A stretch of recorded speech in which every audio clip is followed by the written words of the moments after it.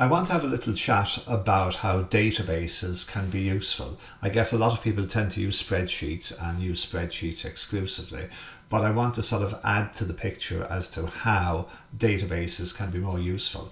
And I suppose I've been programming Excel VBA professionally probably for something like 23 years, if not more. And a lot of what I've done when I was doing that programming, and still am to a certain extent, is using Excel as a front end to access. So rather than holding all of my data in Excel, sometimes I decided to make Excel the front end and make access the back end. So the point I'm making here really is that everything doesn't have to be held in Excel. So with that point in mind, I want to have a little talk about databases. Now, when it comes to databases, on a desktop, on a PC, your main choices, I suppose, are, well, really it's Microsoft Access.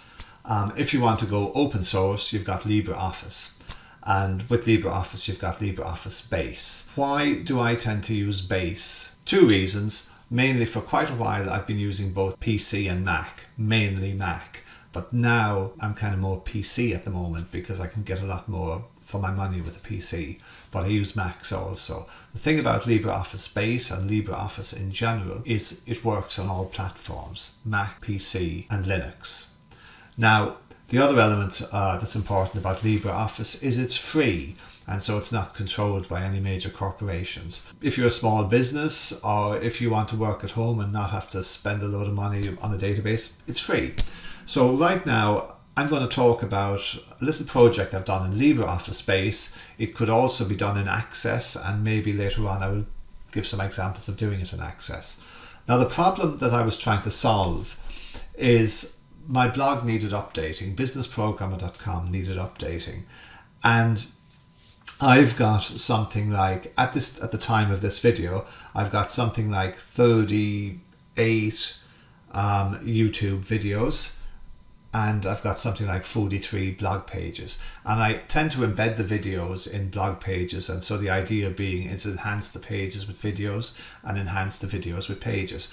But my content I was getting lost in my content, and I need to know what I've produced so I can give you better information and so that I can improve the information. So I thought, hey, I need a database. So let's have a look at an example of what you can do with LibreOffice Base or with Access or with any database, and just give you some ideas, and it's a bit of inspiration also to see what you can actually do. Here's an example of what a database could look like, and specifically a LibreOffice database. So this is the forms screen, and I've got a form called Form Switchboard. Now this is similar to your Access style switchboard, a switchboard meaning it's the first form that you see in the database. It's the screen to enter the functionality. So if I double click on Form Switchboard, we get a form like this. So this is a form where you've got a button that all of these buttons here kick off macros, and these are what the macros do. So let me just take you through this as an application and use it for inspiration, and maybe it'll drive some queries as to other stuff I can show you. So let's have a look at Open Blog Post Info. This is a form which shows you all of the blog posts that I've created. So for example, if I click on 2020, those are the blog posts I've done for that particular point in time, and 2019, 2017, 2016, you get the picture. If I click on a given blog post, you can see that, for example, LibreOffice Base link images dynamically on a form. With the database, we can have another screen which shows you the YouTube videos that I have embedded in that particular blog post. And not only that, these are the tags I have applied to this particular blog post. So the point here is I'm just trying to show you what you can do with a database. So for example, create a database in LibreOffice. This is one of the few blog posts that don't have a video attached. Here's the URL, so it would be businessprogrammer.com/create-a database, etc. And these are the tags that I've assigned to this particular blog post. So for example, this means that I have an Amazon affiliate link in the blog post. I'm using the Genesis theme and I don't have a video. So for example, if I were to pull over my blog page and I click on this particular link here and do Control C and click back on the blog, I can do Control V and it will take me to that particular page. And then I can review, yes, I don't have a video on the blog, but yes, I do have an Amazon affiliate link to some books that I recommend. To give you an example of me doing something on this, let's just say if I choose a year at random, 2016, how to make a table in OpenOffice or LibreOffice base.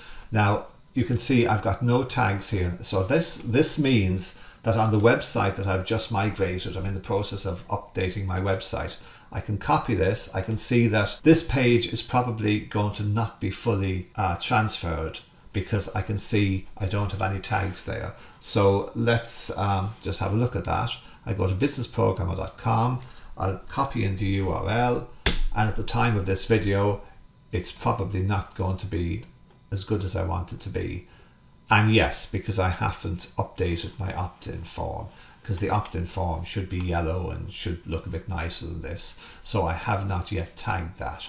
Let me give you an example of what I mean by tagging. If I click how to make a table in OpenOffice or LibreOffice, which is that particular blog post, I click tag active record. You see I've got another form here, and let's just say temporarily, did I say I've got an Amazon affiliate link? I don't.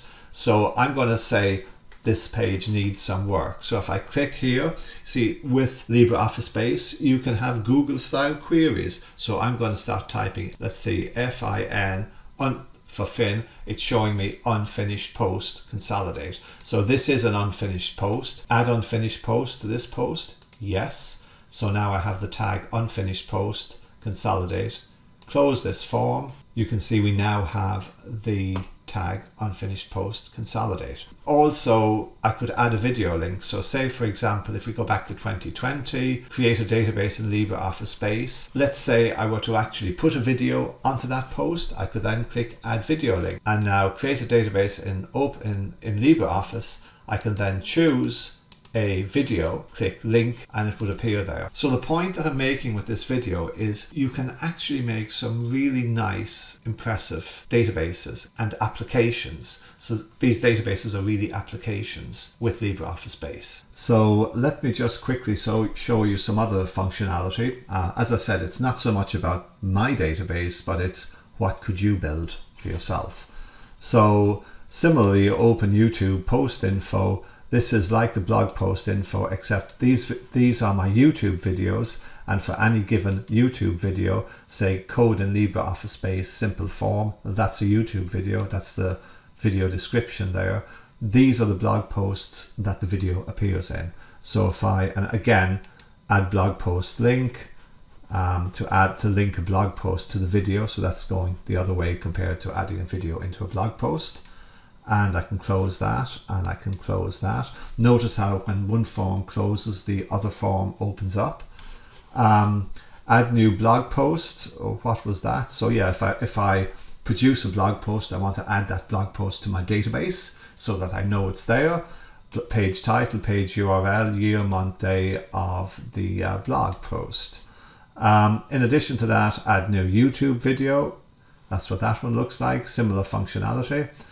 And you're going to like this, open tag search. So for example, if I want to know what topics have I produced content on initially, well, I can look at tags. So if I can say, for example, Genesis, these are the blog posts that I have converted to the new theme, the theme being the Genesis theme by Studio Press. In addition to that, I can do a search on VBA. So these are some of the blog posts that have a VBA tag, but I haven't tagged everything yet. So what's got VBA in the title? So if I type VBA, these are the blog posts. 34 of them are articles that have VBA in the title. How to create a VBA form in Excel.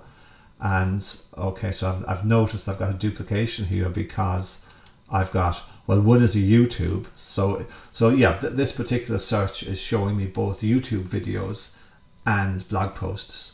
So for example, if I look at how to create a VBA form in Excel, I've got a YouTube video which came out in 2020 January, and I've also got the blog post. I could also say, let's see, what have I got on WordPress? So I've got two things on WordPress, one being an article, one being a YouTube video. HTML. So I've got nothing on HTML, but how about web? How to build a website, how the web works. So I think you get the idea. So I can click close on that.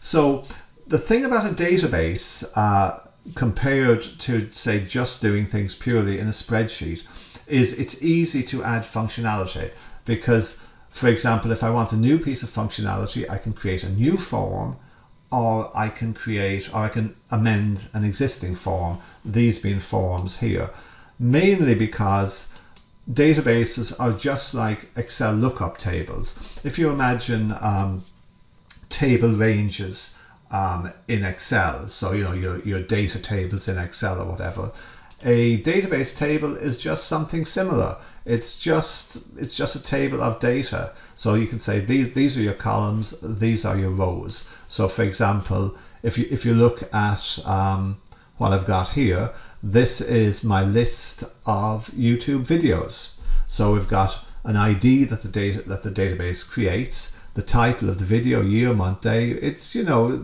it's not, sorry for saying it, but I'm going to say it's not rocket science. So sorry, Elon. But you know, the way to think about databases is that they're really lookup tables, and when you get into that idea, it kind of demystifies it to a certain extent. And there are a few things you need to learn, like learning SQL. Yeah, kind of essential, but you just need to know the basics, and the basics are quite easy. So select video title from table video posts where year equals 2019. That's a SQL statement, and that will pull that data out of it. So the trick is to start simply with things, and hopefully I'll be able to show you videos and articles to get you doing that. If you found this video useful, hey, like and subscribe, and leave some comments below and ask me some questions, and it'll give me some ideas for other stuff that you might be interested in. Thanks for watching.